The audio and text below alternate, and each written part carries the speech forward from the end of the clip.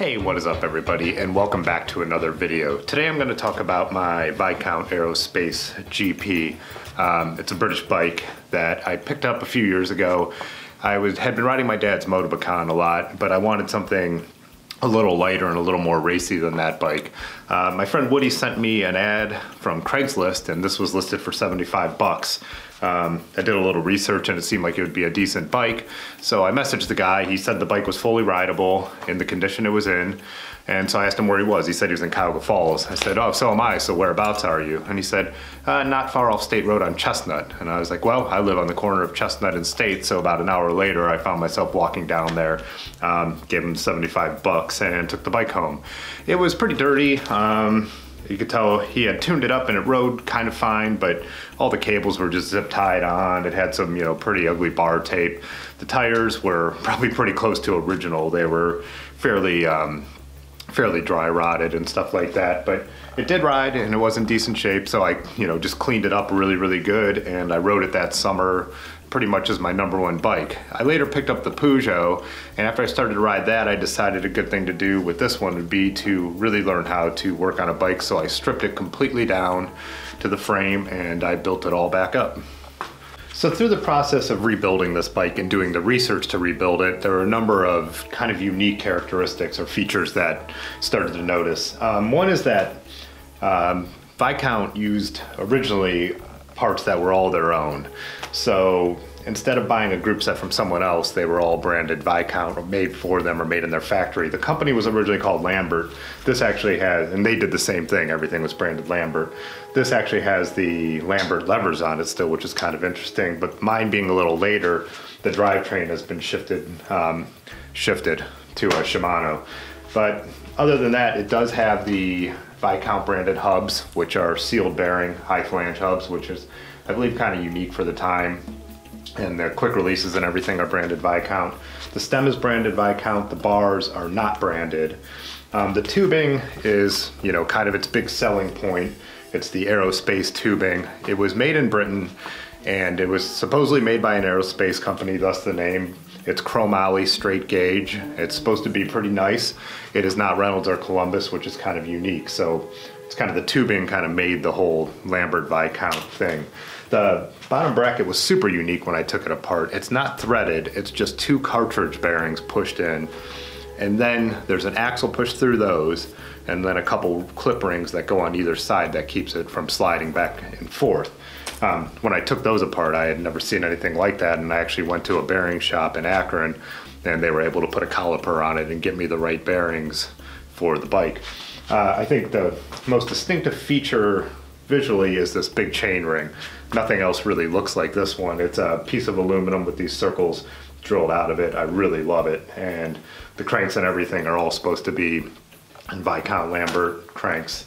Another unique feature that is the big elephant in the room that everyone knows these bikes for is this aluminum fork that is cast aluminum to get the weight down, also known as the death fork. So it got the name the death fork because the early version of aluminum was not attached very well to the steel steerer, and with a couple pins going through, they were known to break. I guess the estimate is that 1% of them were breaking. So not crazy, but if you're one of the 1 out of 100 people that went over your bars, you weren't going to be happy. They made a second version where they changed the way the pins were, and it was supposed to be a little better, but not good enough. And then they came out with a third version where they put steel all the way through and then put the brake assembly through it, and that's what this version is. You could tell by pulling off your wheel and putting a magnet there, and if it sticks, you have the third version. Supposedly these are safe. I'm comfortable riding it. I've ridden it pretty hard. It's, Sheldon Brown says don't ride any of the aluminum fork bikes. Other people say the third version is fine. Other people still go for chill rides on their earlier versions. I wouldn't ride one of the earlier versions, but that's just me. The last owner of Viscount was Yamaha, and they recalled every bike with an aluminum fork. The reputation was really bad, as say death fork. And so they replaced them all with, I don't know how you pronounce it because I've never heard it said out loud, Tang steel, T-A-N-G-E. So most of the Viscounts and Lamberts out there now have a chrome looking fork. So this one is unique that it's the aluminum fork, and the steel chromoly frame. One other thing is I replaced the saddle. It was pretty beat up and uncomfortable. I put this Brooks saddle on it. The thing, you know, I put the cloth bar tape to give it back a vintage look, and put these red cable housings, which I thought were cool, and found some clips on Velo Orange that fit the bike, you know, to give it more of its original look. That's how it would have been, you know, originally. I did clean it up and I did clear coat it, but I didn't go nuts. I left the original decals. Someone does sell the decals online, but they cost more than I paid for the bike. Being that there are no brazons on this frame, I used this little try thing, which is a little goofy, but whoops, that needs to be tightened, to carry water bottles with me when I ride it. But yeah, it's a fun, fast bike to ride. So my goal had been to record the rest of this video out here on the road, but it is so windy, I think I'm going to take it back to the studio instead. You won't be able to even hear anything. So yeah, I am back from my ride, and boy was it a windy one. That headwind on the way back was absolutely brutal. I did not expect that. Anyways though, yeah, getting back on this bike, it's amazing how slammed I have it. I don't think I have any of my other bikes that slammed. The drop from the seat to the bars, it almost feels like being on the tops on this bike is like being on the drops on most of my other bikes. It just feels light and fast, and I always liked it for that reason. I'm sure if you ride modern, you know, top-of-the-line carbon bikes, this feels like a boat anchor, but I don't. So for me, this feels like a very quick, light bike. It was a fun ride, and I remember why I liked riding this bike and why I liked riding it really fast.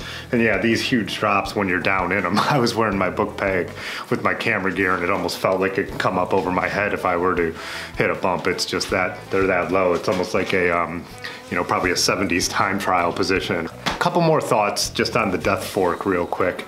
I just want to say that everyone needs to make the decision for themselves what they want to ride with anything in life. There's a risk, you know, and any vintage bike can have any number of problems. You know, there's certain other bikes that have stem problems and, you know, all kinds of things. So I'm not recommending you ride this. I feel comfortable with the 3rd generation fork. Like I said, I wouldn't feel comfortable with the first 2, but you know, other people say don't ride them at all. It's up to you to assess the risk that you're willing to take on any vintage bike.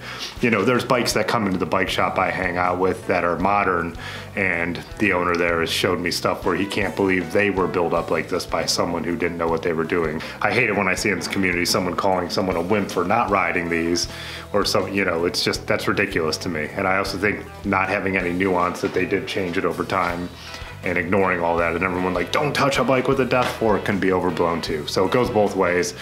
Do what's right for you.